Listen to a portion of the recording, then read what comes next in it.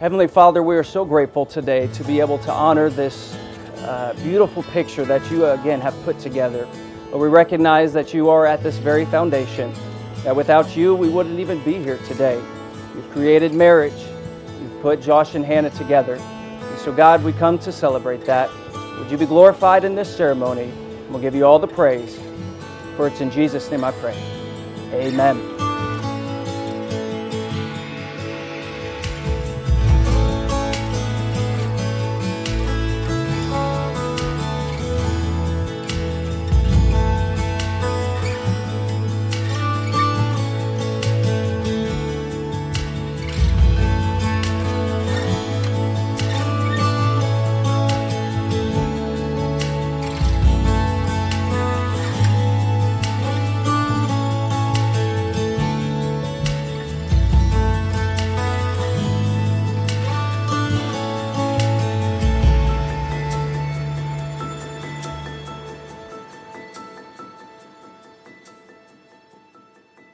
You started by God, make sure you end with God. I remember the first time that I met Josh. I'll never forget it. I think everybody remembers the first time they meet Josh. And it's the week, about a week before, Hannah had been over at my wife and I's house. She had spent some time and I'm going to share it, Hannah. And we were praying about this very thing. Could God really give me somebody? Could it be possible that God would answer that prayer? I don't know if God could do that for me. About a week goes by and I'm trying to lay my floors and I realize that I need to not be doing that. And so I decided I would put down my pride and I would go out. I was at my daughter gymnastics and I would try to find somebody to do just that, help me finish the floors. I took up the HomeAway app, decided I would do a little skip of the phone, pushed the button, and it called none other than Mr. Josh. Josh picks up the phone, we landed a phone call. Next thing you know, he's in my house and I'm talking to him. My goal was to see if he would get saved. Little did I know, he was saved. God had other plans, didn't he? God had other plans that day. And long story short, here we are today. You see, God did a miraculous thing that day, and we need to continue to make sure that we never forget that. Marriage is a journey, and your vows last a lifetime. You will fail God. You will fail each other. But I challenge you, by God's grace, don't quit. Don't quit. Who gets to say it's too soon to be falling for you? 'Cause I've heard of things like this before, but didn't know the dream still came true. Who gets to say we're not right, that it won't work, you and I?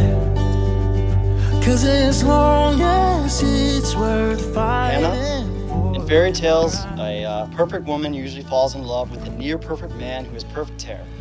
He has 90 minutes to get the girl and to take her to his castle and live happily ever after so that they can go live a perfect life together. Well, guess what? This may come as a surprise, but I'm not a perfect man. And I don't have a castle. Our story hasn't been so simple, and our lives won't be as easy, but it'll be far more beautiful. To be honest, I'm grateful we aren't perfect. Loving someone or something that's perfect is easy.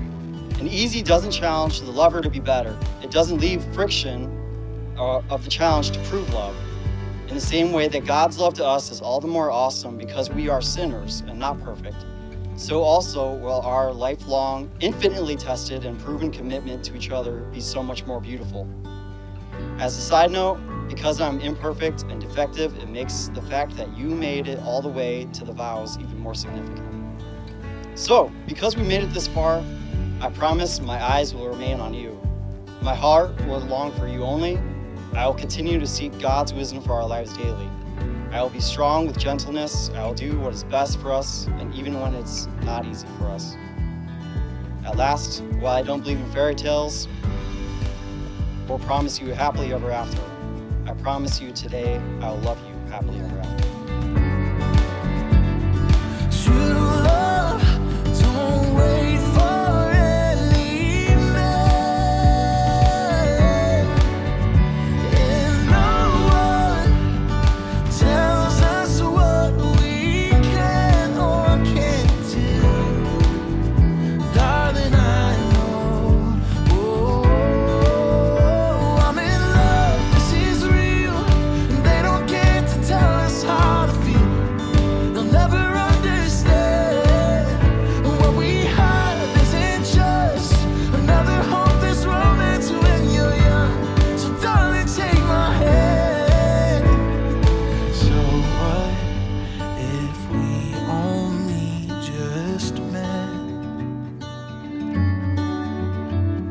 true love don't wait for any man.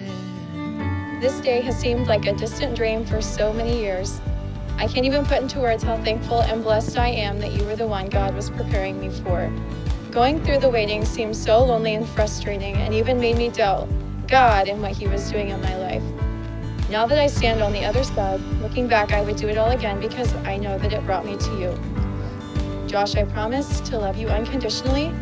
I promise to continue and grow in my walk with God, to pray for you daily, that He will help you lead me, and Lord willing, our family one day. I promise to be faithful and loyal to you with my heart, mind, and actions. I promise to be a loving wife, to encourage and build you up, and I promise to give you my whole heart for the rest of my life. Don't wait for